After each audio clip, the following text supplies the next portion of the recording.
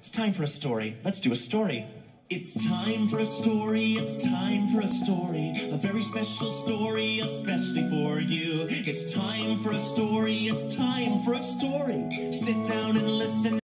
There once was a wealthy man, January, who decided that it was time for him to find a partner to share his estate with. His closest family members and friends advised him that women are unfaithful and deceitful, and he shouldn't subject himself to marry a woman. Thusly, January decided that the best way for him to find someone who respects his life achievements as much as he did was to find a good man to marry. After years of searching for a perfect partner, January finally found his ideal match, a tall brute of a man, Wendell Willie Wacker. The two decided to get married soon after the Supreme Court deemed that same-sex marriage was legal. The couple was determined to have the most fabulous reception the world has ever seen. They acquired everything that would make it just spectacular. The flowers, reception hall, decorations, everything except their wedding cake. Every bakery they went to denied them any cake that would suit their lavish tastes. Until one day, they met a baker by the name of Jack Phillips, the owner of Masterpiece Cake Shop, who agreed without any questions to bake them a marvelous cake. Their wedding was without a doubt a fabulous success. Several months later. After months of a happy marriage, January and Wendell decided to celebrate their 3-month anniversary at the Adult Bar and Lounge. Upon entering the flamboyant club, the couple was greeted by a very beautiful hostess, dressed as skimpily as possible, whose name tag read Taylor. She handed them both large cocktails and escorted them to their reserved seats. January took a big gulp out of his complimentary drink and immediately felt an immense feeling of nausea. Suddenly, January had completely lost all the sight from his eyes. Wendell took him home to see their private physician. Here, let's go, honey. Where?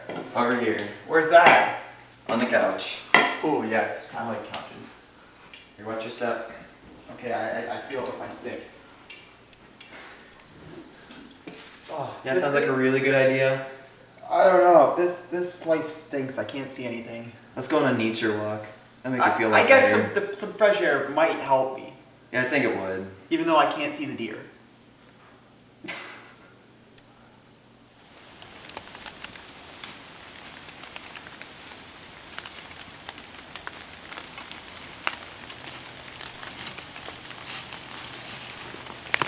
Hey, look at that.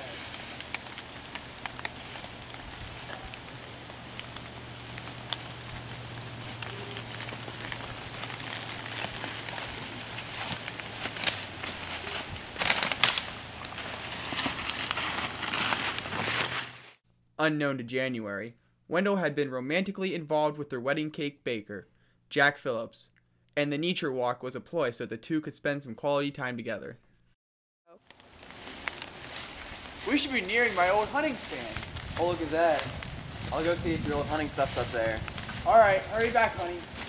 Don't worry, sweetie.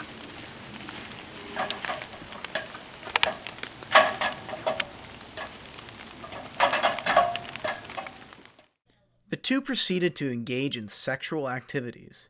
Unknown to January, Jack was responsible for his blindness. He spiked the cocktail that January drank the night of the 3-month anniversary. Then, a strange bottle filled with a colorful liquid fell out of Jack's coat pocket and landed square on January's head.